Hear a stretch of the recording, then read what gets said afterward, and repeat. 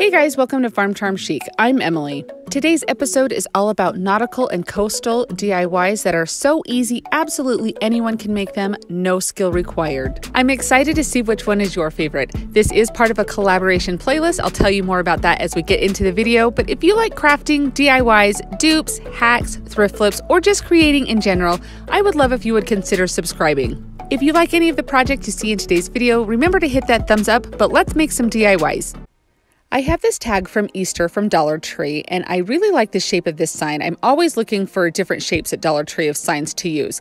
So I like to cover up the portion that I don't need with all the glitter and everything like that, because it's easier to cover it up to me than it is to sand it and try and peel it all off and everything.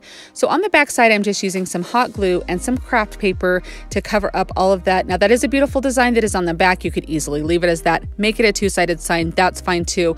A lot of times I get people requesting, like, what if I was to resell this or something and they want to cover it up and find an easy way. This is definitely easy.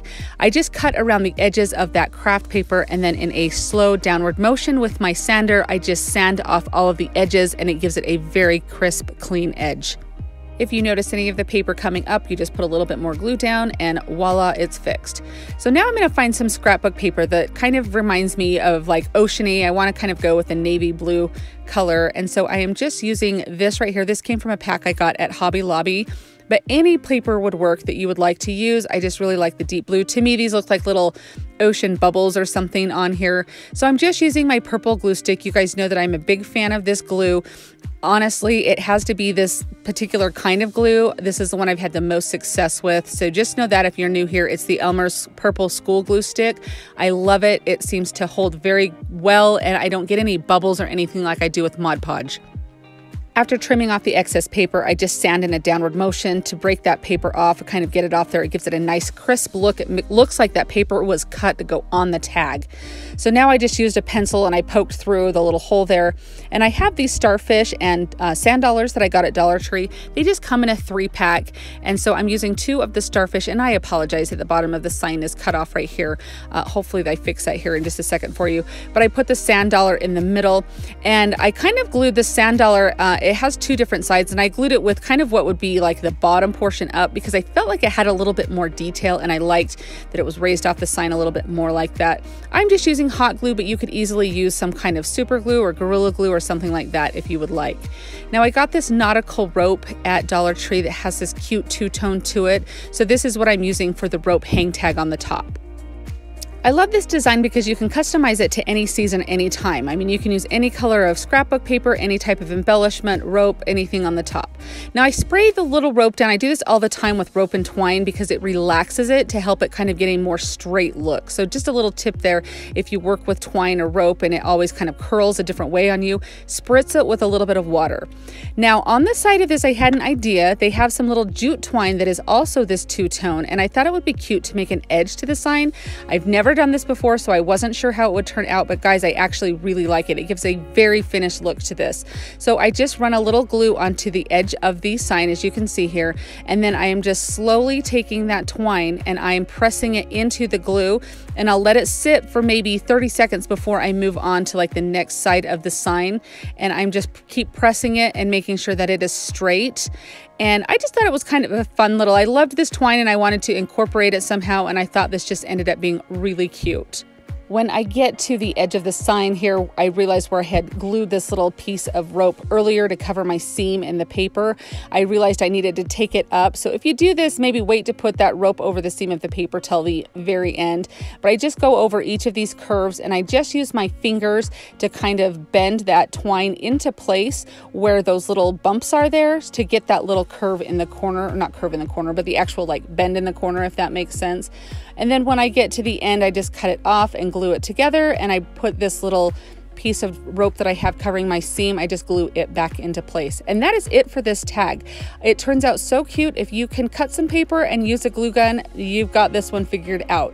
But I think it looks so cute either hanging, or you can prop it up like this. I love this, and it is totally coastal and nautical. Today's video is part of a playlist. Down in my description box and pinned in my comments will be a link for you to click. That will take you right over to the playlist, and it will play through a bunch of videos that have a theme of nautical, coastal, beach themed DIYs. I have the honor each month of hosting this with my friend Amanda from 6 Kids and a Glue Gun, Missy from the Crafty Cove, and our guest host this month is Lisa from Our Gray House. I will have a link to each of these hosts down in my description box. If you do click on that playlist link, you'll be directed to all of their channels as their videos are all part of this playlist. While you're there, say hello, subscribe to their channels if you would like. They make amazing DIYs. You're going to love each and every one of them, and you are going to find so much inspiration on this playlist. All right, let's make some more DIYs. I'm going to use a Dollar Tree cutting board and this little cute floral stake to make this project. So you can see how easy it is to take this little stake portion off of this little sign. I want to weather the cutting board a little bit. You could just place it down like that and it would be completely fine and make this project much easier. But I wanted a little bit like this sign had been left out, it had been weathered, looked like beech wood or something like that. So using a chip brush and a little bit of just white chalk paint, I'll dip my brush in the white chalk paint and then I lightly brush it over the surface of this cutting board. I do go around the sides. I don't worry about the back because it's going to be a sign hanging on a wall or something, so you're not going to see that. So that's up to you whether you do that or not. And I just keep going until I get the desired weathered look. You could easily paint this any color, use any piece of scrap wood that you had. I mean, make this as easy as possible. To give this a little bit more of a three-dimensional look and kind of make it pop a little bit against that sign, I do just go around the edges with a little bit of the white paint on that chip brush, just lightly going over the edges. This would be completely optional, and all of this painting portion actually would be completely optional for you. Now to get the sign onto our cutting board, I want it to pop with a 3D effect, so I'm using some Jenga blocks on the back. I first place these 2 down and then I place it onto my sign and realize it's kind of drooping on the one side, so I just take one more Jenga block and glue it on. So those Jenga blocks are glued onto the back of my tin piece, and so all I have to do is just put glue right onto those blocks and then place it down on my cutting board. I love the little red, white, and blue vibe that this has. It really has that Americana, summertime, 4th of July feel to it. I just love those colors. Very coastal to me.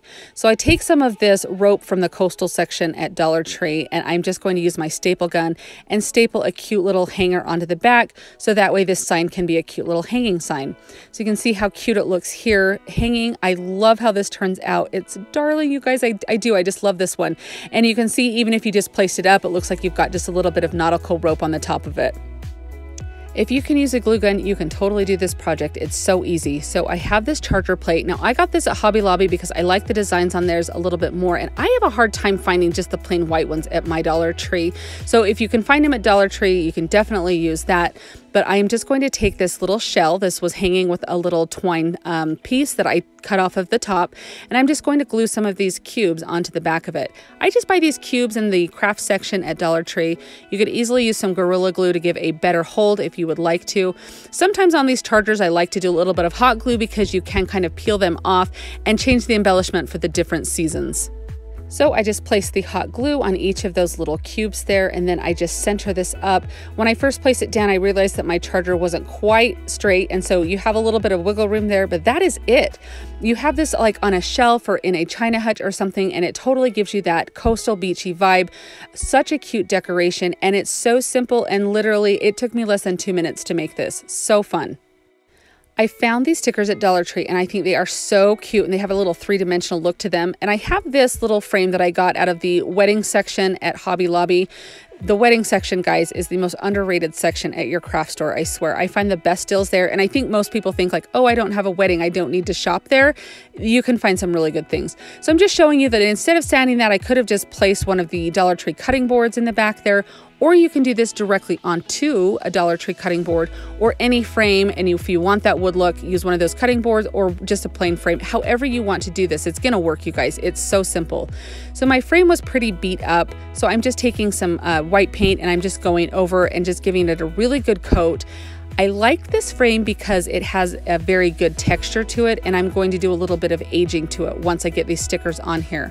So I'm taking this darling little whale, and then there's these three little pieces on the bottom here that have the seahorse, the sand dollar, and the little sea turtle.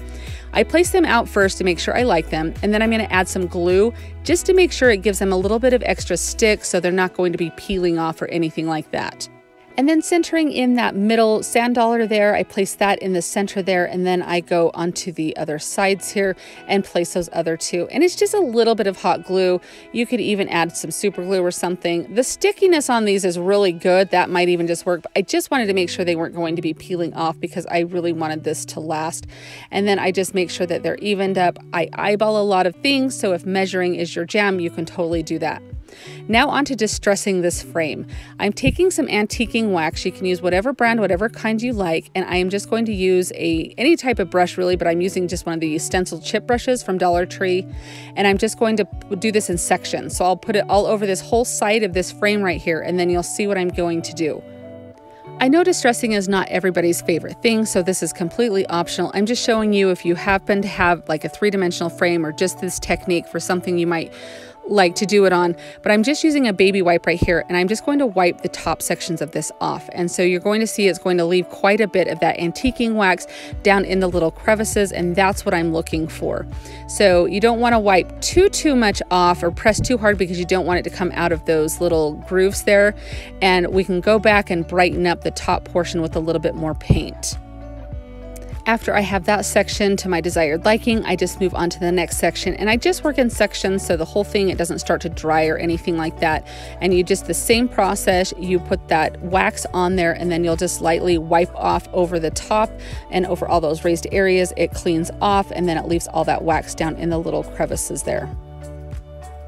Once I have all of my antiquing wax on, I just lightly get a brush with a little bit more of that white paint on it and just lightly go over the top.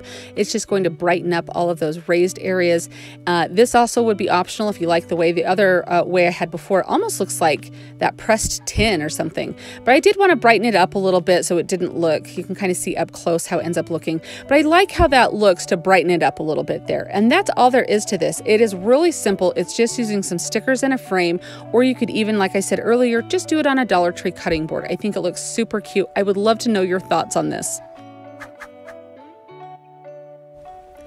Don't forget that I'm on Instagram also. I love to meet new Insta friends, so I would love for you to come over and say hi, check out my page, and see all the latest projects that I'm working on. I'll be sure and leave a link down in my description box so you can easily find me. This is just one of the little Glade candle jars that I had left over that I would hang on to. And so I have kind of a few of these, and I love coming up with different projects for them. But I want to have like a little coastal plant. So I thought it would be kind of fun to do some rope around this. So I'm just taking some of the Dollar Tree rope and just using some hot glue. I just kind of do a little line of it, like a little bead of glue. And then I will take, and I like to use these little finger protectors, and I do just get these at Dollar Tree. You can also get some like on Amazon or any craft store. But you can see I just do the bead of hot glue, and then I will gently press that rope into the glue and let it dry before I move on to the next section. I have been asked a few times about the type of hot glue that I use on glass to get it to stay, and I either use the Gorilla brand or I use the Surebonder brand, and I've never had a problem with those with it coming off of the glass. So just be aware of that.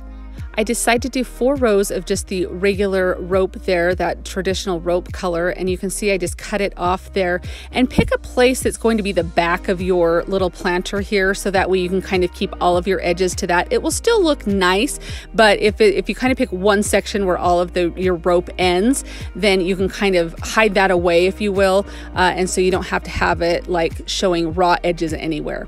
So I'm just taking some of this two-toned rope from the Nautical section at Dollar Tree, and I'm just going to do a couple rows of this, and then I will continue on with the traditional rope.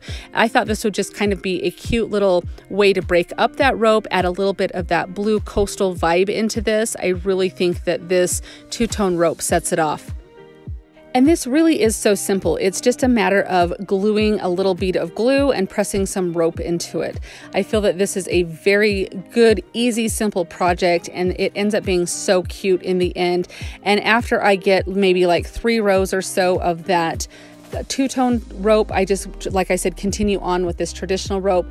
When I get to the top, I just do one last little ring around it to make sure it goes up over the edge of that glass container, so that way you can't see the glass at all. And then you can kind of watch how I finish this off here. I just kind of twist those edges around so they're nice and taut. And then I just kind of place that down. You can see here, I'll just do the glue, and then I will just hold that down and kind of tuck that little end really tightly down over the edge there to kind of make sure that it's all done there. And then I just take some various florals that I have, some little broken off pieces from some, and stick all in there. Now I have this from Dollar Tree, and I just take it and give it a good coat of spray paint. And I wanted to give it a white spray paint to kind of keep with that clean coastal vibe. And then this is so easy. I'm just going to wrap this rope around maybe 3 times here. I just put a little bit of the hot glue on one portion of it, and then I just spin this around. And then to glue it on, I cut that off, you can see here. I'm going to kind of bring that over the edge so it kind of looks like a little knot there. And even though I intended for this to be the back, I ended up liking that the most and made it the front of mine.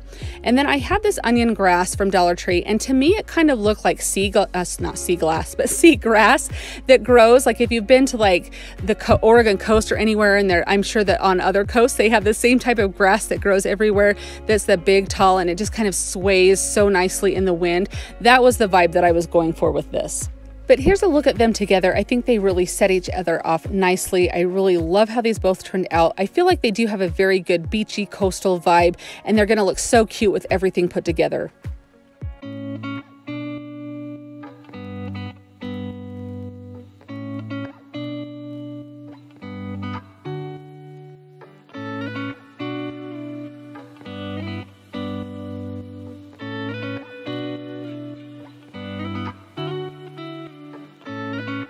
I just want to thank you guys so much for watching today. It was so much fun creating each one of these DIYs. This was such a fun theme, and once I got going, I had so much inspiration, and I really just wanted to create something that was so easy that you guys could just take off and do it really quickly and create some really cute DIYs with not really having a lot of time or a lot of skill or anything like that, that anybody can take these and make them.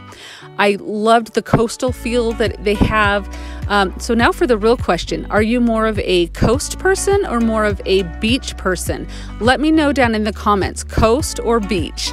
I feel like these DIYs could go for either one, but definitely let me know your favorite down in the comments. Remember that playlist is going to be in my description box, so click that so you can see all of the other nautical, beach, and coast themed DIYs, and visit the other host channels. Show them some love and support.